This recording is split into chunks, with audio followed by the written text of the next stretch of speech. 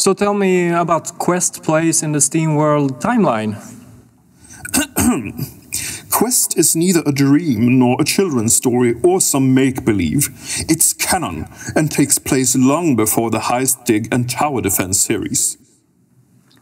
Right. But the robots in Quest, they seem more evolved. I mean, they even know magic. The robots of the Quest era are more advanced and have a higher connection to the physical and biological world than the robots from the Tower Defense, Dig and Heist series. Events at the end of the Quest era lead to a wipeout of robot high culture. Human evolution takes off for real after robot high culture has ended. So there's a lot more going on with the Quest era than we were led to believe. Who knows? I'm just a sock puppet with little understanding of the corporate world we live in.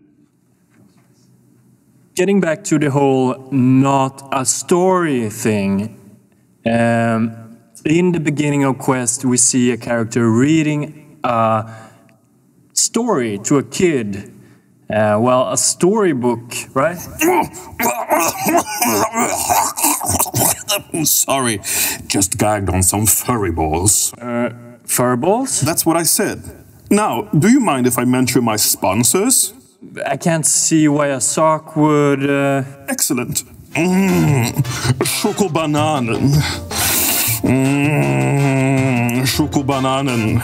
A fox best friend. Man. Yeah.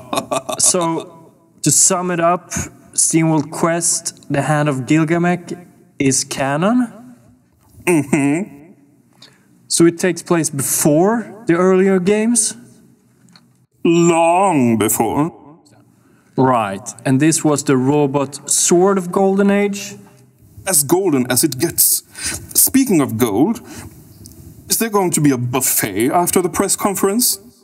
This is not a press conference. It's canon and takes place long before the Heist, Dig and Tower Defense. Ge mig morgondag åker.